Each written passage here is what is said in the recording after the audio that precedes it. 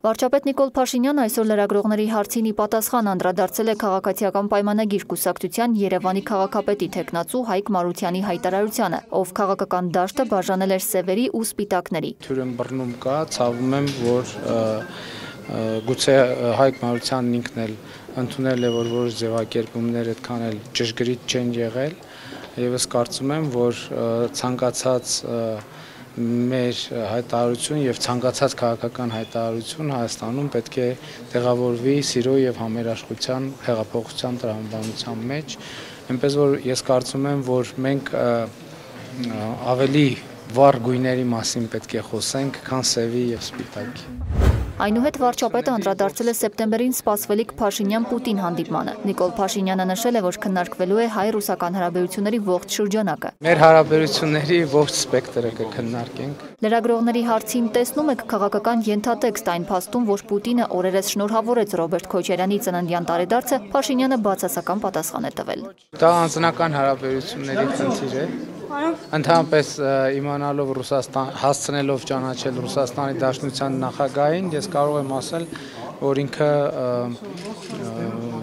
մարդկային կապերը շատ գնահատում է եւ պահպանում է աշխարհի տարբեր երկրների ներկա եւ նախկին ղեկավարների հետ։ Դուք տեսաք, որ վերջերս չնայած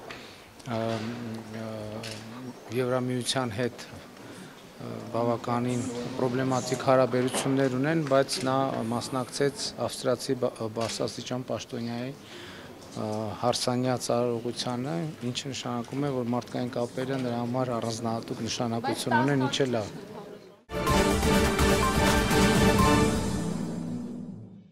Հայաստանի վարչապետ Նիկոլ Փաշինյանը եւ Ռուսաստանի նախագահ Վլադիմիր Պուտինը կհանդիպեն սեպտեմբերի 8-ին Մոսկվայում, այս մասին հայտնել է Ռուսաստանի Դաշնության նախագահի մամուլի քարտուղար Դմիտրի Պեսկովը։ Դա կլինի երրորդ հանդիպումը Փաշինյանի Հայաստանի վարչապետ դառնալուց ի վեր։ Երկու երկրների ղեկավարները բանակցություններ են վարել Սոչիում մայիսի 14-ին Եվրասիական տնտեսական միության երկրների գագաթնաժողովի ժամանակ։ Հետո հունիսի 13-ին նրանք հանդիպել են Մոսկվայում, երբ Նիկոլ Փաշինյանը ժամանել էր ֆուտբոլի աշխարհի առաջնության բացման արարողությանը։ Ավելի վաղ կայանալիք հանդիպման մասին հայտարարել է Ռուսաստանի Դաշնության արտգործնախարար Սերգեյ Լավրովը։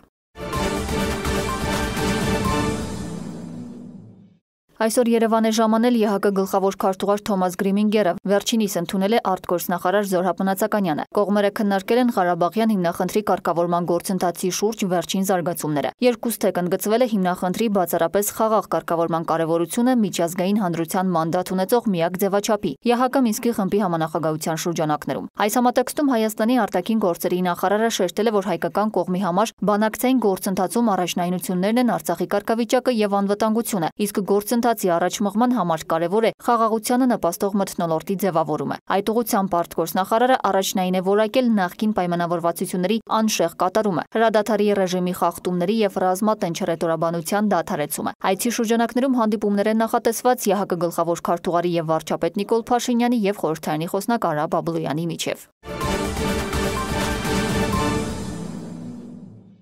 Արտակարգ իրավիճակների նախարարությունն այսօր տոնում է իր 27-ամյակը։ Նախարարությունում անցկացվող տոնական շքերթին ներկա են եղել հանրապետության վարչապետ Նիկոլ Փաշինյանը, Հայաստանի արտակարգ իրավիճակների նախարար Հրաչյա Ռոստոմյանը, ազգային ժողովի նախագահի տեղակալ Միքայել Մելքումյանը, ազգային անվտանգության խորհրդի անդամներ, դիվանագետներ։ Նիկոլ Փաշինյանը շնորհավորել է արտակարգ իրավիճակների աշխատողներին մասնագիտական օրվա կապակցությամբ, նրանց ցանկացել է հնարավորինս քիչ աշխատանք եւ հնարավորինս մեծ բարեկեցություն։ Արտակարգ իրավիճակների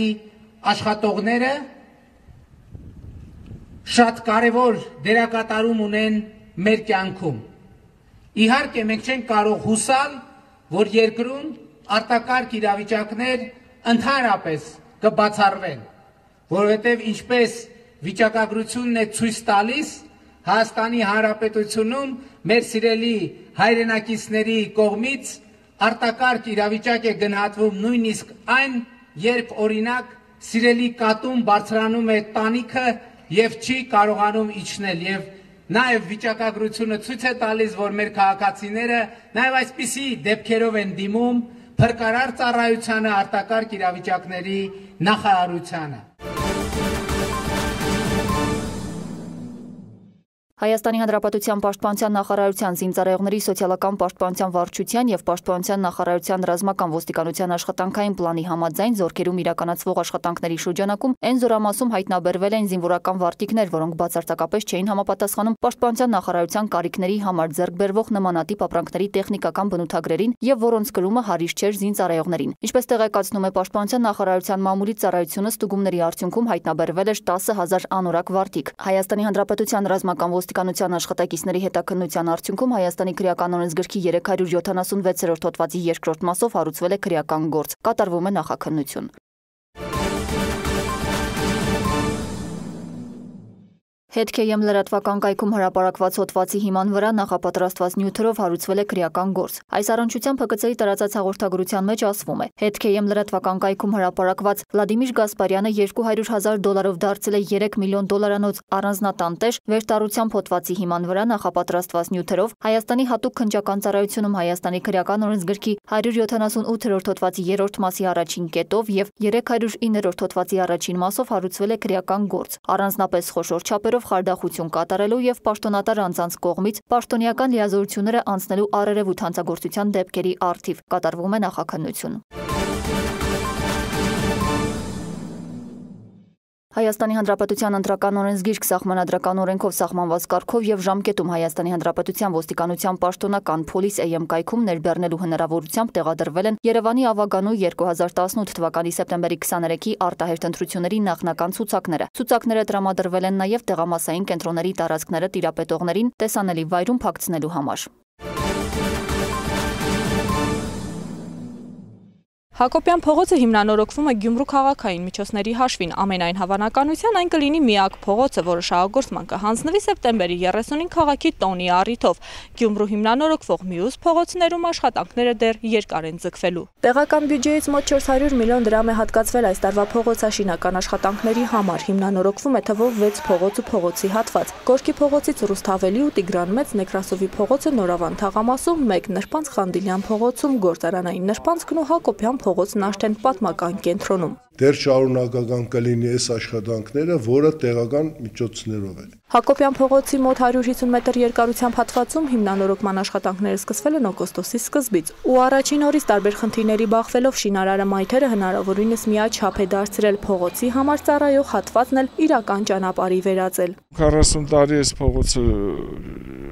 վերանորոգում, նորոգում, բան չի տեսել, բնականաբար պետք է ծանր լիներ։ Ուզում ես իջնես, որ հարթություն ստացվի, պարոգան, շեմնա, բաննա, հիմքնա բացվում արդեն, ստիպված թեքությունը առաջանում մի քիչ եւ այլ։ Աշխատանքների ամենաբարդ ու ժամանակատար փուլը եղել է գրունտային շերտի հաշտեցումը։ Շինարարի աշխատանքի չափաբաժինն այստեղ ամենամեծն է եղել։ Այստեղ ոչինչ չեղել։ Սենց բան ա եղել է։ Ոնց որ հողի շերտ լցրած ճանապարհի նշուլ անգամ չերևաց, իմ տեսածն եմ ես ասում էլի, հա։ Երևի 200 մեքենա ավել բան աստեղից հանվե կամազով։ Ավելնորդ գրունտ։ Հիմա մայթերն են սալիկապատվում, հետո Աշտեն հեշտը կհասնի ասֆալտապատմանը։ Այնտեղ շատ սիրուն փողոց է ստացվելու եւ այնտեղ նաեւ լավ լուսամփոփներ են ընտրել, տեսնենք, երևի կհասցնենք, որ Հակոբյան փողոցը անպայման բացենք, որը պատմական փողոցներից մեկն է։ Փողոցը շահագործման կհանձնվի քաղաքի տոնին, իսկ որակի համար շինարարը նշում է 10 տարին ոչինչ է։ Մարիամ Խալաթյան, Տիգրան Գասաբյան, Օրագիծ։ Մինչ Գյումրիում արդեն մեծ թափով ընթանում են փողոցաշինական ծրագրով նախատեսված շինաշխատանքները, հարևան համայնքում Առափիում հենց այսօրվանից մեկնարկեցին ներհամայնքային ճանապարհաշինական աշխատանքները։ Եթե ամեն ինչ նորմալ ընթանա, ապա մինչև տարեվերջ առափեցիները կազատվեն փողոցի այս փոշուց եւ կունենան բարեկարգ ճանապարհ։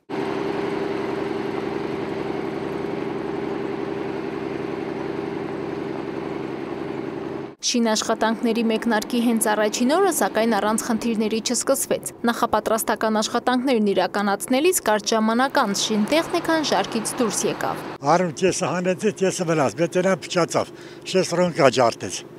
Զորից կտրեց շեստրոնկա ջարդեց, էլի։ Խնդիրը սակայն անլուծելի չէր Միշա Չոբանյանն արագահազանգեց վերադասին տեխնիկան տարավ վերանորոգման, որպիսի փողոցաշինական ծրագրի ընթացքը չխաթարվի։ Հիմնանորոգվող ճանապարհն ընդգրկում է Առափի համայնքի սկզբնամասից մինչև համայնքապետարան տանող հատվածը։ 56 միլիոն 700 հազար դրամ արժողությամբ ծրագրի 60%-ը ներդնելու է համայնքը իր տնտեսած միջոցների հաշվին, իսկ 40%-ը պետական բյուջեն։ Ծանր կնստի, բայց գիտես, որ մենք համոզված ենք, որ լավ աշխատանք ենք կատարելու, բավականին լավ աշխատանք ենք կատարելու, նախ ազգաբնակչությունը փրկելու ենք այս փոշուց առաջերտին, որը առողջական լուրջ խնդիրներ առաջացնում ազգաբնակչության մոտ։ Նախագիծ նախաշիվը ամբողջությամբ պատրաստ է, մրցույթը հայտարարվել է, շինարարը հայտնի է։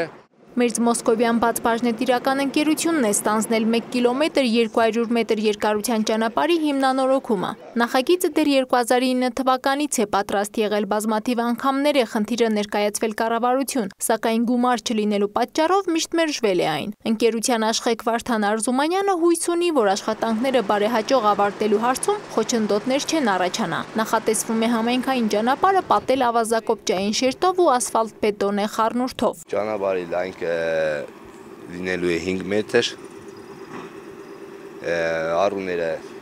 ավելի ճիշտ կողմնակները ամեն կողմից 1 մետր լայնությամբ։ Ջրահեռացման առուներն են այս պահին իրականացվում, որպեսզի չխանգարի մեզ եղանակի հետ կապված, նախապես կատարենք ջրահեռացում,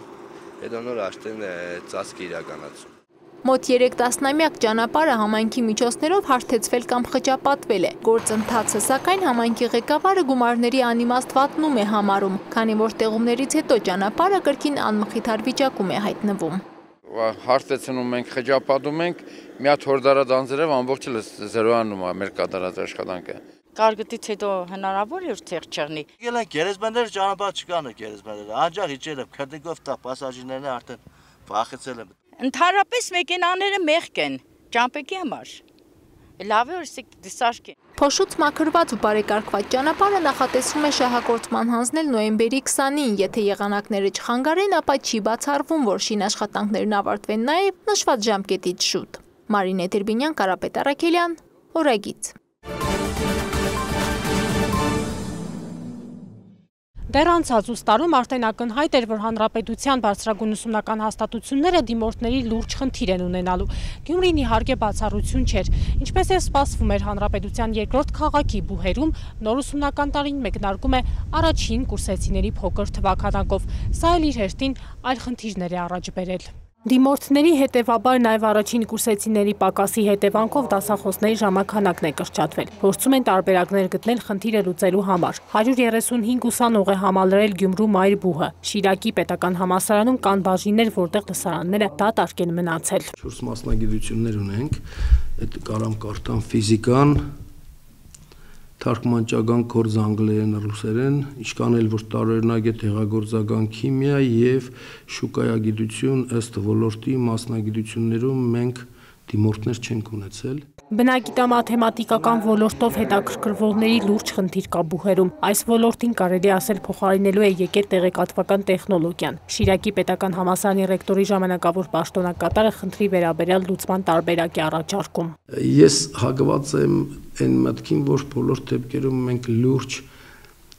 մասնագիտական կրթական ծրագրերի վերանայում պիտի անենք, ինչ որտեղ իներտությունը մնում է հին ժամանակներից։ Ես նկատի ունեմ ինչև է սովետական միություն կարելի է հասնել, որովհետև մենք շուկան վատ ենք ուսումնասիրում։ Լուրջ փոփոխություններ պիտի անել, իսկապես պիտի հասկանանք այսօր ինչ է ուզում շուկան։ Գյումրու տնտեսագիտական համալսարանի միջանցքում էր ուսանողական եռուսեր առանձնապես չի նկատվում։ Այստեղ էլ ընդամենը 1 բաժին է համալրվել առաջին կուրսեցիներով։ Որոշակի ժամեր պակասել են դասախոսների հետ կապված, բայց ամենայնտեպս ընդհանուր առմամբ էապես որոշակի խնդիրներ չի առաջացրել, փորձել ենք ուրեմն դասախոսների ծանրաբեռնվածությունը այնպես անել, որ շատ չդուժ են։ Պակասուրտը անցած տարվա վրա միայն այդ 30 բակալավրերինն է։ Մյուսներով նույնիսկ մենք մի փոքր ավելի ցուցանիշեր ունենք, նույնիսկ երկար տարիներ այդպիսի բան չէր եղել, մեր միջին մասնագիտական կրթական ծրագրով մրցույթ է, քոլեջ բու անցման տեղերով մրցույթ է, այդտեղ եւս մենք 21 հոգի ունենք քոլեջից բու անցման ծրագրով եկող Հիմա այդ մրցույթից մոտ 20 հոգի է դուրս մնում եւ դիմել ենք մեր Երևանյան կրթահամալիրին, համալսարանի ղեկավարությանը, դիմել են կրթության գիտության նախարարությանը տեղերի վերաբաշխման կամ լրացուցիչ տեղեր հատկացնելու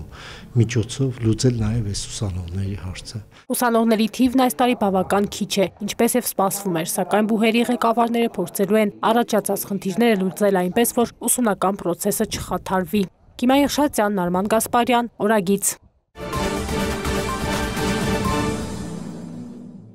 Կարմիր կակաչներ, յասաման, երիցու, կարևած ծաղիկ, Լիլիթ Տոնականյան, քաղաքարտիկ։ Երևանում բացված այս մեծ ցուցահանդեսը Լիլիթի 4-րդ մեծ հրավերքն էր։ Ցուցահանդես վաճառքում նկարչուհին մոտ 70 աշխատանք է ներկայացրել։ Ամեն մի նոր ցուցահանդես կարծես նոր ծնվում ես։ Այս ծաղիկներն ու բնապատկերները ծնվել են հոգու եւ սրտի միաձուլումից, արևի լույսից կարծես ոչ թե վրձնի հարվածներով, այլ մի ուրիշ հնարքով։ Սիրում եմ ձեռքերով նկարել, որպեսզի ավելի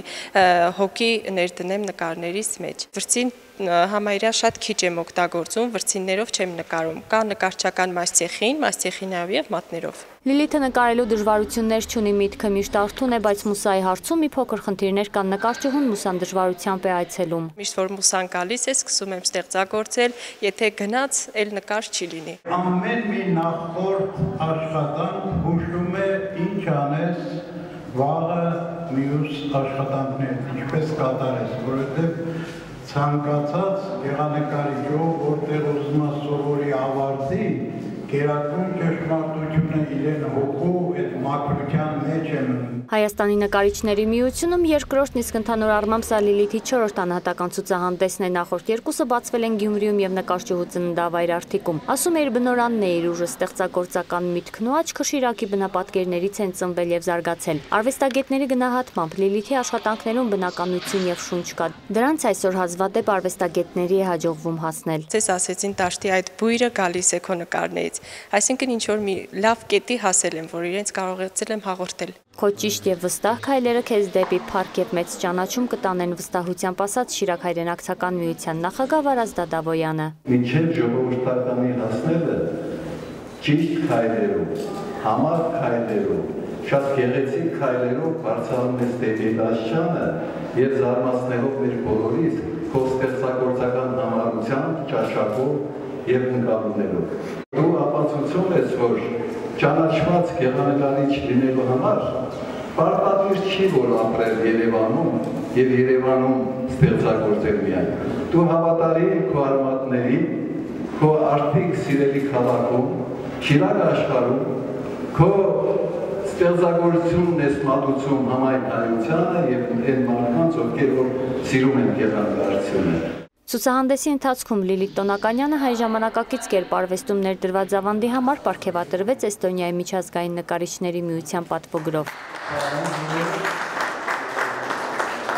Սա էլ ավելի է պարտավորեցնում ինձ, ասաց Լիլիթը, նաև խոստացավ առավել եռանդուն աշխատել։ Ցուցահանդես վաճառքում եղան նկարներ, որոնք կգտան իրենց նոր տերերին, Լիլիթը դրանցից հակասական զգացումներով է բաժանվում։ Ասում է լավ է, որ նկարը գնում են եւ ֆինանսական օգուտ է եւ ամենակարևորը, դառնում ես ճանաչված, սկսում են գնահատել եւ սիրել քեզ որպես արվեստագետի։ Հիմնականում արտերկրի բնակիչներն են գնորդները։ Հայ գնորդների ցանկությունը շատ մեծ է, բայց գրպանի հետ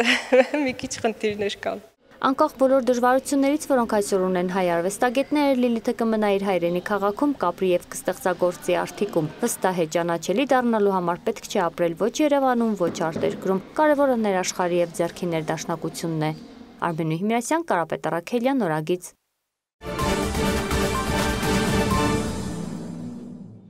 Սեպտեմբերի 30-ին քաղաքի տոնը կսկսվի առավոտյան լոգանքով, Գյումրու բոլոր արձաններն ու հուշարձանները միաժամանակ կլվացվեն։ Թարմ լոգանքից հետո, եթե Հարավկովկասյան երկաթուղին համաձայնվի ու Գյումրի-Երևան գնացքն այդ օրն անվճար սպասարկի, ապա Գյումրի կայարանում տեղի կունենա հյուրերի դիմավորում Գյումրեցուն վայել յոլով ղայդով։ Տոնական միջոցառումներ նախատեսված են քաղաքի տարբեր հատվածներում՝ Մուշ եւ Անի թաղամասերում, Բակրատունյաց պուրակում ու Կայանանամերձ հրապարակում։ Պատմական քաղաքի ամբողջական կոլորիտը Ռուսթավելի փողոցը կզարթի։ 5 գյումրեցիների լուսանկարների ցուցահանդես կլինի Ասլամազյան քույրերի պատկերասրահում։ Գյումրեցի նկարիչների աշխատանքներն էլ կցուցադրվեն Քրքորյանի անվան ճեմափողոցում, իսկ վերջում տոնական համերգ ու հրավառություն։ Բակրատունյաց հողի վրա երազգավոր սամրոցում ես ծնվեցի ծմրան մի օր, իմ մեջ գարուններ ցնծում, ես ծնվել եմ ահա այստեղ Սոֆիա, Ախուրյանի զովապին, ուր ջրերի մրմունջներով ինձ հետ խոսում է անին, Ավանդական դարձած հանդիպումն անփոփոխ վայրում է։ Երազգավոր սցիբանաստեղծ Սամվել Մարգարյանը կրկին Բակրատունյաց парքի հուշապուրակի հրավիրել քաղաքային ու մարզային իշխանության ներկայացուցիչներին, իր գրչակից ընկերներին ու մտերիմներին այս անգամ նշելու Բակրատունիների թագավորության ստեղծման 1132-ամյակը։ Բակրատունյաց իշխանական արքայատոհն ավելի քան 2000 տարվա պատմություն ունի։ Արքայական այս տոհմի աթոռանից ոստաններն են եղել Բագարանը, Երազգավոր Շիրակավանը, Կարսը եւ Անին։ 1997 թվականին շիրակցի բանաստեղծ Սամվել Մարգարյանը Երազգավոր Գյուղին Մերձիր այգում հիմնելով Բակրատունյաց парքի հուշապուրակը տարածքում ի հիշատակ Բակրատունի թագավորների խաչքար ու արծիվ հուշակոթողներ տեղադրեց։ Հենց այս վայրում էլ ամեն տարի Բակրատունյաց ասպետներ հայրենասիրական հասարակական կազմակերպությունը նախաձեռնում է հանդիսավոր ցերեկույթ։ Մեր հարգանքի սիրո երախտագիտության տուրքն ենք մատուցում մեր հերոս նախնիների հիշատակին։ Բակրատունիների, որոնք հերոսացել են բոլոր դարերում եւ Երվանդունների ժամանակ եւ Արտաշեսյանների եւ Արշակունիների։ Բակրատունիները հայոց պետականության համարվեցին վերջին թագավորները եւ այն հզորությունը, որ իրենք մեզ հաղորդեցին, ցավոք մենք չկարողացանք պահել, բայց պարտավոր ենք եղածը պահպանել եւ այն հոգու ու ոգու տեսքով, որ հետագայում հետ բերելու ենք պարտադիր Անին, Կարսը, որոնք որ հենց Բակրատունիների համար եղել են կարևորագույն հենակետ։ Այս հրաշալի տարածքում, որտեղ մենք գտնվում ենք, մշտապես հնչել է մտավորականության խոսքը շնորհիվ Սամվելի, մշտապես եղել է սա իրադարձային մի հավաքատեղի կենտրոն, որտեղ որ մենք սրտի թրթուրով ամեն անգամ եկել ենք մեր սրտի խոսքը ասելու։ Անուն Ակեստան, հայք կոչեցին մեծ քո անվան, երկիրը հայք Հայաստան։ Ազգային անվտանգության ծառայության տնօրեն Արթուր Վանեցյանի թեկնածությունն առաջադրվել է Հայաստանի ֆուտբոլի ֆեդերացիայի նախագահի պաշտոնում Հայաստանի առաջնությանը մասնակցող բոլոր ակումբների կողմից։ Վանեցյանը համոզմունք է հայտնել, որ կկարողանա համատեղել Հայաստանի ֆուտբոլի ֆեդերացիայի նախագահի պաշտոնը եւ իր աշխատանքը ԱԱԾ-ում։ Ոչ ազգային անվտանգությունը կտուժի, ոչ էլ ֆուտբոլի ֆեդերացիայի աշխատանքները կտուժի։ Անդրադառնալով ՀՖՖ-ի հետ կապված ծրագրերին, նա նշել է, որ դրանք կներկայացնի ՀՖՖ նախագահի ընտրությունների օրը։ Վանեցյանը հավաստիացրել է, նախնական ուսումնասիրել է ոլորտը, առաջնահերթություն է համարում մասսայական ֆուտբոլի եւ մանկապատանեկան ֆուտբոլի զարգացումը, իսկ թվարկված առաջնահերթությունների կյանքի կոչման հիմքեր եւ ֆինանսներ կան։ Ֆուտբոլի ֆեդերացիան բավականին ինքնաբավ կազմակերպություն է, ֆինանսների պակաս համենայն դեպս չեմ կարող ասեմ, ֆինանսները միշտ էլ կպակասեն, բայց այն ինչ որ ունենք, էֆեկտիվ օգտագործելու դեպքում կարող ենք լուրջ արդյունքներ արձանագրել։ Վանեցյանը վստահ չէ, որ նախկինում ՀՖՖ ֆինանսական միջոցները արդյունավետ չեն օգտագործվել, քանի որ այդ մասին վկայող փաստեր չունի։ Սակայն ՀՖՖ նախագահի պաշտոնը ստանձնելուց հետո կուսումնասիրի ՀՖՖ գործունեությունը եւ նման փաստեր հայտնաբերելու դեպքում կհրապարակի։ Վանեցյանը հավելել է նաեւ, որ արդեն հանդիպում ունեցել է Հայաստանի առաջնության մասնակից ակումբների ղեկավարների հետ։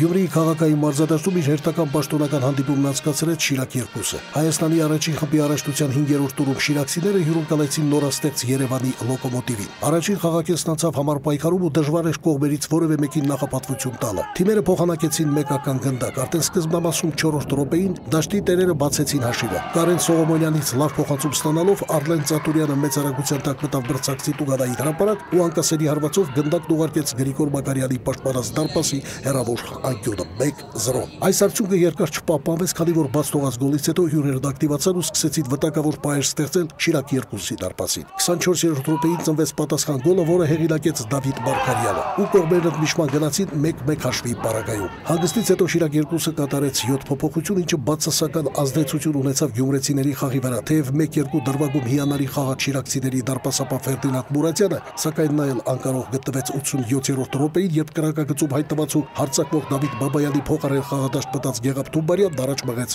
հյուրերին։ Շիրակցիները չկարողացան ուշքի գալ բաց թողած գոլից հետո եւ երբ մրցավար Վարդան Մանուկյանն ավելացրեց 4 րոպե, գնդակը եւս մեկ անգամ հանգրվանեց Ֆերդինանդ Մուրադյանի պաշտպանած դարպասում։ Ոչ վտանգավոր գոտում Լոկոմոտիվը ստացավ Տուգանային հարվածի իրավունք։ Գեղամ Թումբարյանը բացրից փոխացում կատարեց Շիրակ 2-ի Տուգանային հրապարակ։ Գնդակը չդիպչելով ֆուտբոլիստերից եւ ոչ մեկին անսպասելի հետագծով հայտնվեց հյուրընկալողների դարպասում։ 3-1 հաշվով հանդիպումը շահեց մայրաքաղաքի Լոկոմոտիվը, իսկ մենք մխիթարվենք նրանով, որ Արլեն Ծատուրյանը խփած 3 գոլերով ընդդուք մոտեցավ ռմբարկուների առաջատարներին։ Շիրակ 2-ը 5 խաղից հետո վաստակած 3 միավորով շարունակում է մնալ Հայաստանի առաջին խմբի առաջնության մրցաշարային աղյուսակի նախավերջին 11-րդ հորիզոնականում։ Սամվել Աղանյան, Կարապետ Արաքելյան, Օրագիծ։